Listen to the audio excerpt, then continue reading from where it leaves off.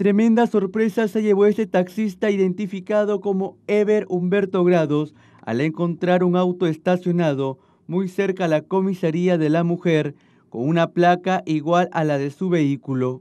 Entonces a mí me sorprendió, ¿no? Porque no de ver, ¿no? Porque ese vehículo justo había dado una vuelta en U, ¿no? Cometiendo una infracción. Entonces dijeron que era el vehículo de la placa CD3143, de la cual a mí me sorprendió, porque yo en ese momento estaba en mi casa tomando desayuno con mis hijos, tranquilo, la cual no, ya pues no me perturbó.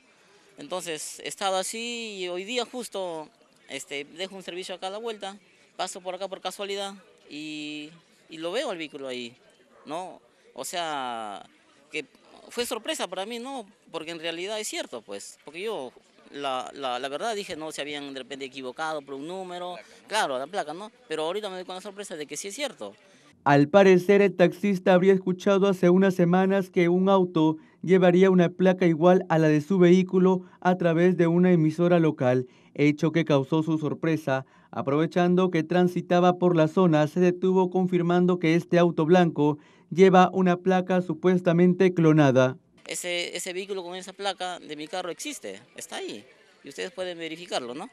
Dígame. Bueno, primeramente, ¿no? Primeramente aclarar la situación, ¿no?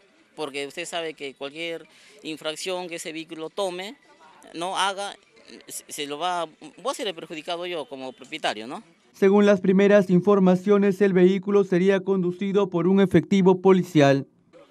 No, la verdad que todavía no. Todavía no. No sé si será un vehículo policial o no sé. No estoy informado, no puedo decir, pues, ¿no?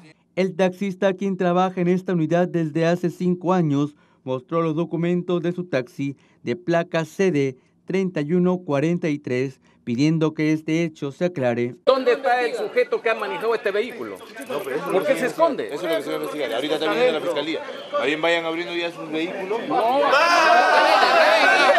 Pese a que el vehículo estaba estacionado en la cuadra 4 de la calle Ciro Alegría, a escasos metros de las dependencias policiales, nadie se hizo presente para desmentir que el vehículo sea de un efectivo policial. Solo minutos después, llegaron efectivos de la DEPROVE para tratar de llevarse la unidad con una grúa.